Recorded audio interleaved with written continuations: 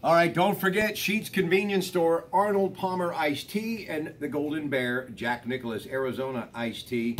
And remember, for a great round of golf, come to the club at Shadow Lakes. And now let's talk about some people who had some really amazing rounds of golf as we begin a look back at some of the great moments of the U.S. Open as we get ready for Shinnecock Hills this coming Thursday. Hale Irwin playing on a 2-year exemption, the two-time former champion, 1974-79, trailed by 4 strokes, entering the final round. A back 931 was capped by a 45-foot birdie putt, and thus his famous victory lap in which he high-fived the gallery. You remember that? I do. Yes, absolutely.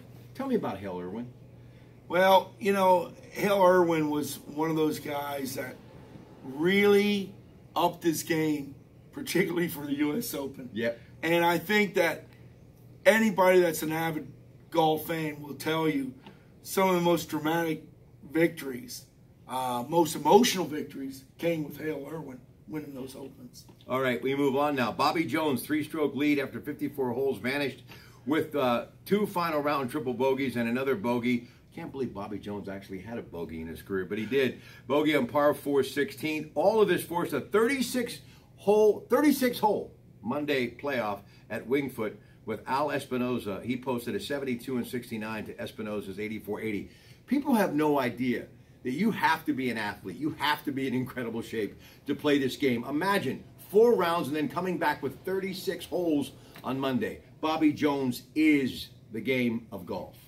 Oh, absolutely. He epitomizes everything that golf represents. Class, the way you conduct yourself.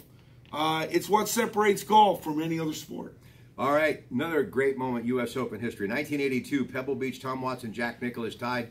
Watson hit his 17th hole tee shot just over the Pebble Beach par 3 green, leaving a difficult up and down recovery. Caddy Bruce Edwards, this is when you know you're as cool as the other side of the pillow.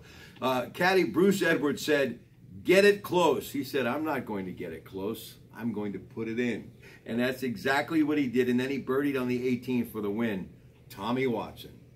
Oh, absolutely. I mean, you're talking about an era where some of the greatest golfers of all time went head-to-head and brought out their best. And I think the thing that impresses me most is those 2 gentlemen in particular. Whether they won or lost, they were gracious in defeat as they were, emotional in victory.